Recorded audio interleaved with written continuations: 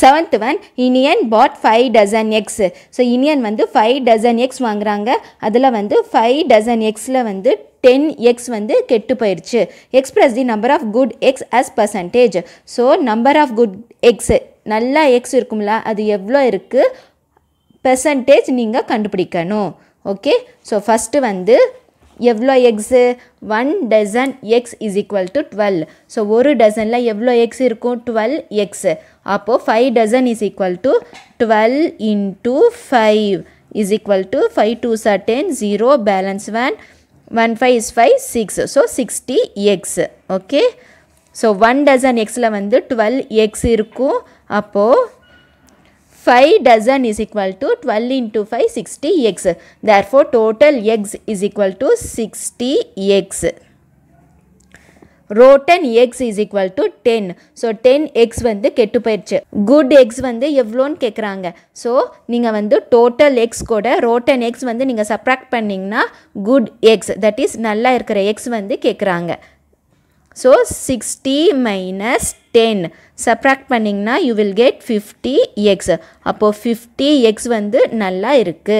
Okay, கெட்டு போகாமல் நல்லா இருக்கு. Fraction of good eggs is equal to 50 by total எவ்வளோ இருக்கு? Total eggs வந்து 60. So, 50 by 60. இப்போ percentage of good eggs. Actually வந்து fraction of good eggs is equal to 50 by 60, 0 0 cancel ஆச்சுன்னா 5 by 6. Okay. இப்போ percentage of good eggs. இப்போ நீங்கள் percentage கொண்டு வரணும். So, 50 by 60 into 100 by 100 is equal to 50 by 60 into 100 percentage. 0 0 cancel ஆயிரும். So, 5 by 6 into 100 percentage is equal to 5 into 100, 500 by 6. இப்போ divide பண்ணுங்க. 500 by 6, 506. So, 6th table 50 வரைக்கும் சொல்லுங்க. 6 8s are 48. Okay, 6 8s are 48. So, 6 8s are 48.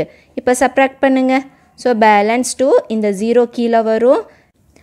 Next, 20 வரைக்கும் நீங்கள் சொல்லணும். 6 3s are 18. So, subtract balance 2. So, point வச்சுக்கோங்க. ஏன்னா இங்கே வந்து வேறு எதுவுமே இல்லை. So, point வச்சுட்டு you can add 1 0. Again, 6 3s are 18. So, subtract பண்ணிங்கன்னா balance 2. So, இங்கே already point இருக்கு. So, put 1 0. Next, 6 3s are 18. Subtract balance 2. So, students, இது வந்து அப்படியே போயிட்டே இருக்கும். So, இந்த process அப்படியே போயிட்டே இருக்கும். ஸ்டாப் ஆகாது. So, வந்து ஆன்சர் என்ன வருது? 83.33. நம்ம பாயிண்ட்டுக்கு அப்புறம் ரெண்டு நம்பரோட நம்ம ஸ்டாப் பண்ணிக்கலாம். So, 83.33%. Okay.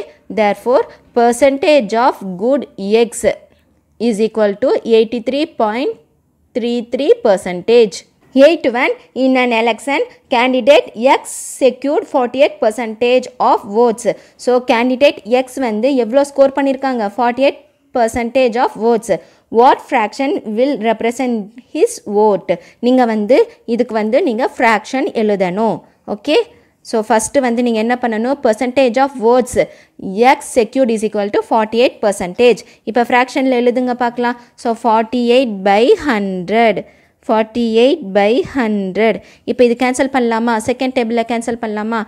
So, 2 2s are 4, 4 2s are 8. 2 2s are 4, 4 2s are 8, 5 2s are 10, 0. Next, again இது வந்து எந்த table cancel பண்ணலாம்? Second table cancel பண்ணலாம்.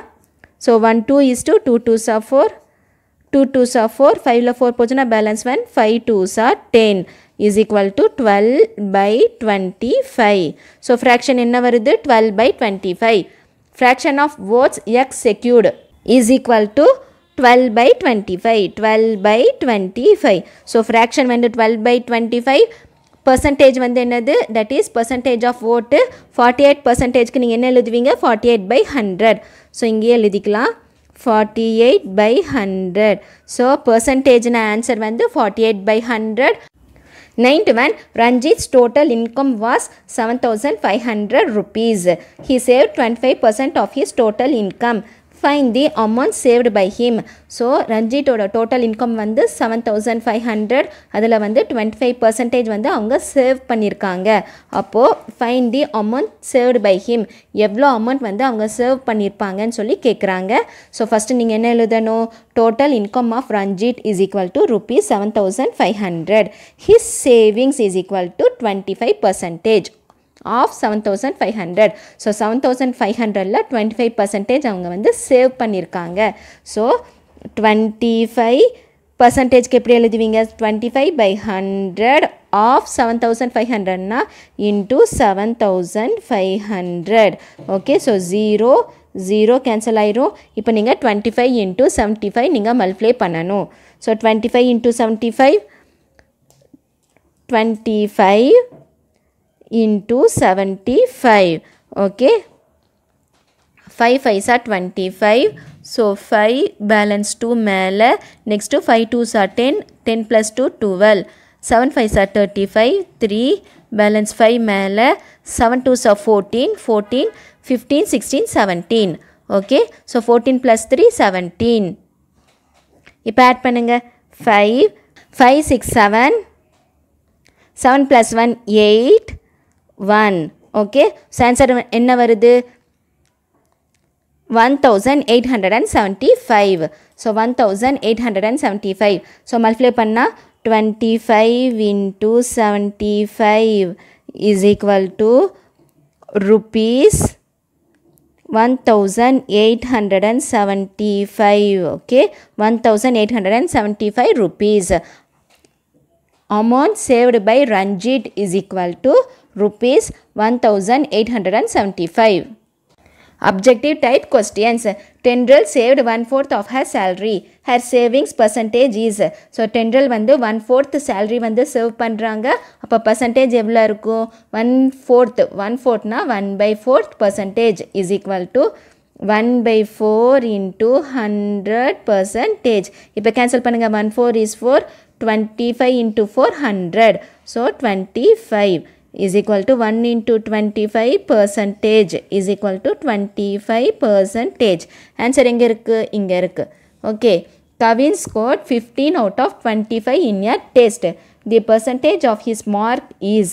So 25க்கு 15 வந்து அவங்க ஸ்கோர் பண்ணியிருக்காங்க. அப்போ percentage எவ்வளோ இருக்கும்? So 15 by 25 into 100%. So இப்போ cancel பண்ணுங்க. 125 is 25. 425s are 100. So 425s are 100. So 15 into 4 is equal to 15 into 4. Multiply பண்ணுங்க. 4 5s are 20. 0 balance 2. Next 1 4 is 4. 4 plus 2 6. So 60%. 60%. Answer எங்க இருக்குன்னு பாருங்க. Yes, first one option 60%. Next 0.07% is. So இது எப்படி எழுதுவீங்க?